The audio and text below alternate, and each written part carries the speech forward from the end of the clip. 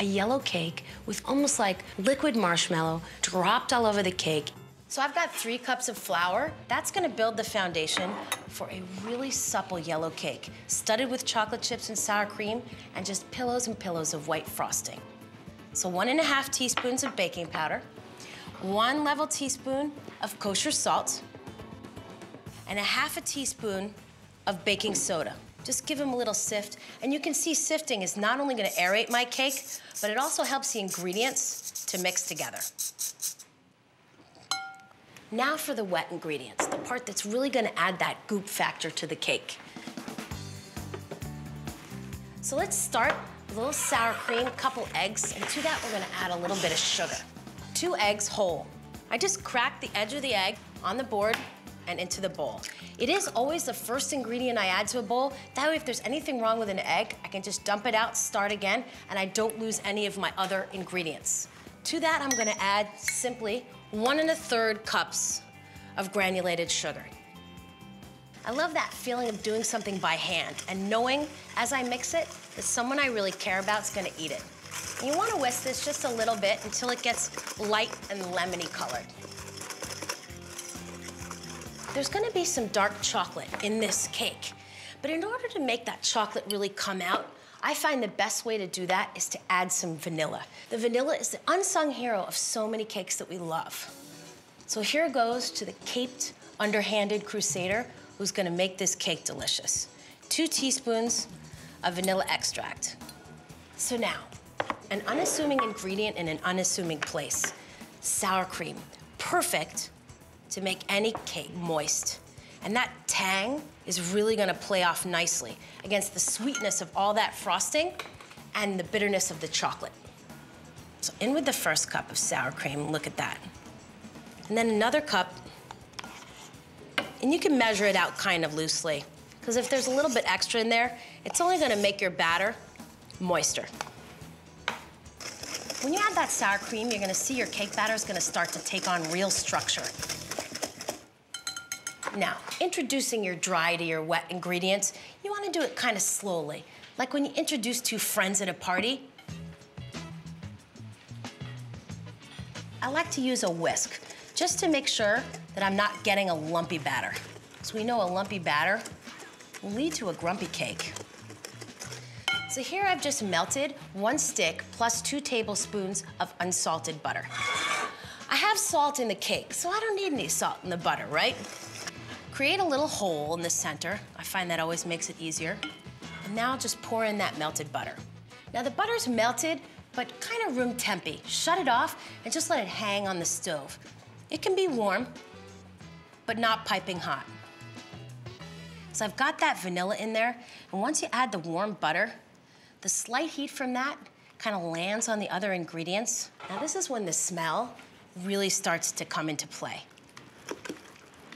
I want there to be just a little chocolate mixed in there. So I've got 1½ cups of semi-sweet chocolate, just cut into chunks, so it's like flecked with chocolate. Now look at that. Really packs a punch. No mixers, no nothing, we're ready to put our cake in the oven. I just want to divide the cake batter in half. And into the oven we go. I'm gonna bake these 2 cakes at 350 degrees for about 45 minutes until when a toothpick is inserted in the center, it comes out perfectly clean.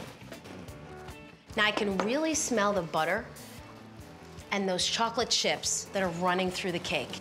And now to test for doneness, I just pierce the center of one of the cakes and I want it to come out. You can have a little bit of that melted chocolate and just a few crumbs from the cake. That's the telltale sign that these cakes are ready to come out of the oven. And turn that first cake, look at that. Now we just peel away that protective layer of parchment. And I might just save these to nibble on later. So I've got this beautiful cake cooling. That really makes me wanna get going on my frosting. I've got a double boiler that's starting to come to a bubble. I start with just 2 egg whites. I'm gonna add to that a 1/4 teaspoon of cream of tartar. 1 1/3 cups of granulated sugar, and 5 tablespoons of water. Just regular, cool tap water. And 1 tablespoon of corn syrup. Another stabilizer in all this. My water bath is coming to a boil, armed with my weapon. I'm just gonna whip. I'm gonna turn this into fluff. So once I've got a nice kind of fluff factor on my frosting, I'm ready to just take this off the heat. I'm just gonna add a touch of vanilla extract just to give it a little bit of personality. So I'll add a teaspoon of vanilla and just gently fold that in here. Now you can see just from the spatula what kind of marshmallow goop we've got on our hands. Looks like candy. And now to put together that cake. I'm just gonna cut a tiny little piece. This will be our secret. A little bit of that frosting.